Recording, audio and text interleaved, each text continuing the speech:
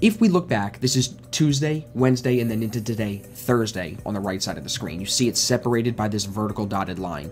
You can see from the RSI high set on Tuesday into Wednesday, we created bearish divergence. That divergence sets us up for potential for a reversal. Not necessarily that we're going to break down and fall through the 800 EMA down here and fall all day. You can't assume that, right?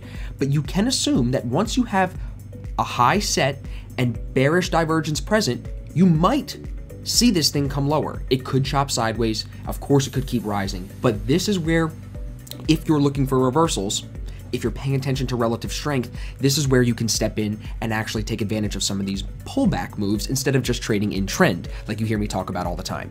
So notice in the third hit to the high of day yesterday, first hit was here, second hit was here, into that divergence. This third hit, that's where I was able to go down to the 1 minute. If we take a look where that circle is, you'll actually see even more bearish divergence. See in that circle how price is rising and the RSI here is falling?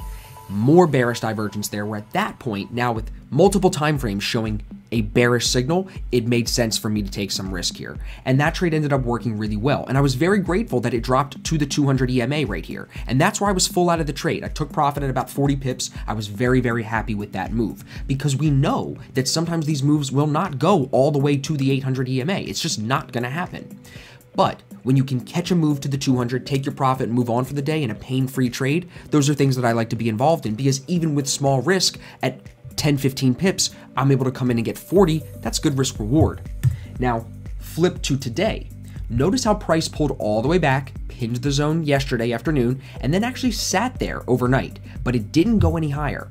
If you want to be really specific, you can even come in and draw divergence today right there. Now that divergence at the same price level that we were at yesterday signals to me, and this happened before I was awake, but that if we make a lower high off the divergence structure, which we clearly do right here, this is the lower high, then we could see it break the 50, which it does here, and come lower to the 200, just like it did the day before.